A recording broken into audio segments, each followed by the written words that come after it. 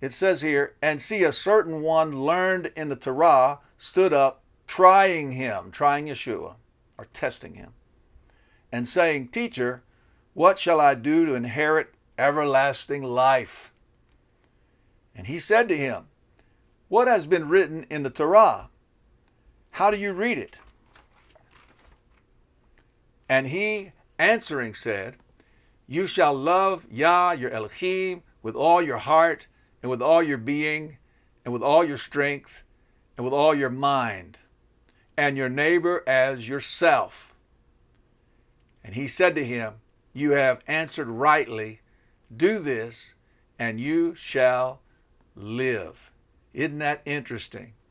So he quoted the first verses of the Shema, and of course that's the great commandment. And the second is like it, love your neighbor as yourself.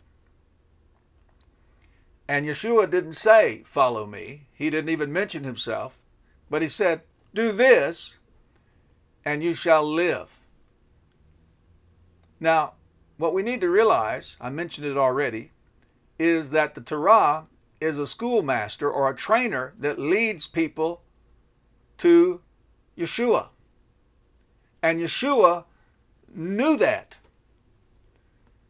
Yeshua understood clearly Deuteronomy 18, verse 18 and following.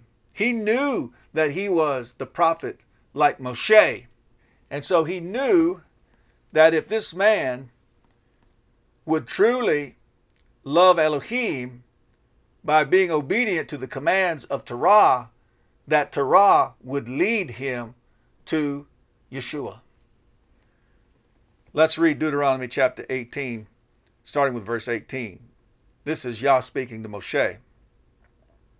I shall raise up for them a prophet like you out of the midst of their brothers, and I shall put my words in his mouth, and he shall speak to them all that I command him.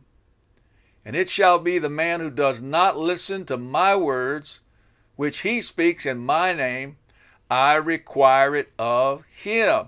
So this is Yah saying, I'm going to raise up a prophet like you, Moshe, and I'm going to put my words in his mouth, and he's going to speak to the people all that I command him. And he goes on to say, the man who does not listen to my words, which he speaks in my name, I require it of him. I will judge him. Judgment will come upon that person who does not listen to this prophet that I raise up, the prophet like Moshe. And we know that the prophet like Moshe is Yeshua because it says so in the book of Acts. Let's go over and look at that. Acts chapter 3, beginning with verse 19. This is Shimon Kephah speaking. He says, repent therefore and turn back for the blotting out of your sins, in order that times of refreshing might come from the presence of the Master, and that he sends Yeshua Messiah. So Yeshua is the subject here. Pre-appointed for you, whom heaven needs to receive until the times of restoration of all matters, of which Elohim spoke through the mouth of all his set-apart prophets since of old. For Moshe truly said, and Moshe was a prophet, for Moshe truly said to the fathers, Yah, your Elohim, shall raise up for you a prophet like me from your brothers. Him you shall hear according to all matters, whatever he says to you. And it shall be that every being who does not hear that prophet shall be utterly destroyed from among the people. And so this tells us very clearly that Yeshua is the prophet like Moshe. And then Yeshua says in Luke chapter 24, beginning with verse 44, these are the words which I spoke to you while I was still with you, that all have to be filled or fulfilled, that were written in the Torah of Moshe and the prophets and the Tehillim concerning me. And so Moshe wrote about Yeshua, and Yeshua knew it. The prophets wrote about Yeshua, and Yeshua knew it. And much in the Psalms were written about Yeshua. Verse 45. Then he opened their minds to understand the Scriptures. All right. Now let's go over to Galatians chapter 3, and we'll pick up with verse 24. And this is the passage that I have been quoting a lot of in this message so far. It says, therefore the Torah became our trainer. Another translation says, our schoolmaster unto Messiah, in order to be declared right by belief. In other words, the Torah trains people to believe in Yeshua. And when you believe in Yeshua, then you are reckoned for righteousness.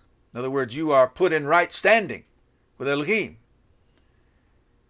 But then the next dynamic of righteousness is right living. And that's what Yah expects of us after we believe.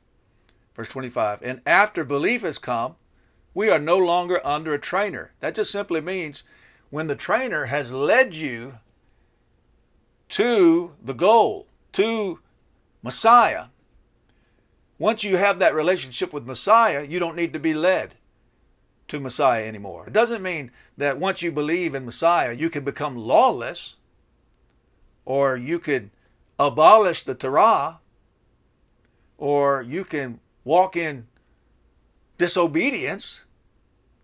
That's what religion seems to be saying, that once you come to belief, then the commandments don't apply anymore, that the Torah is abolished.